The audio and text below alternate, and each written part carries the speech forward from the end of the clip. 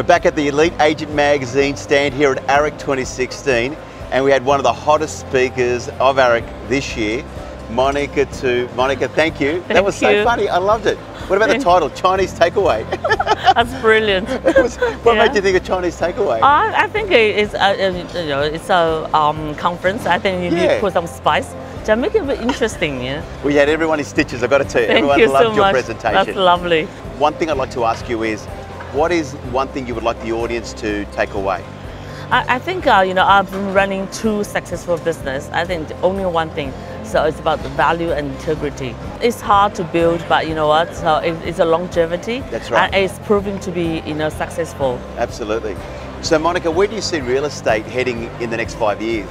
I think it's all about marketing. So there's so much technologies available now. So as a realtor, you really have to keep up with the technology. So market the property, properly on the market.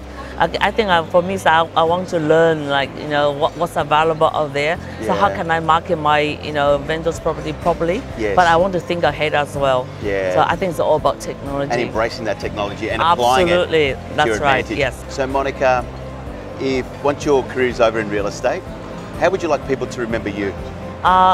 Very interesting and very humble, and I think after all is a good person. You represent all those 3 things.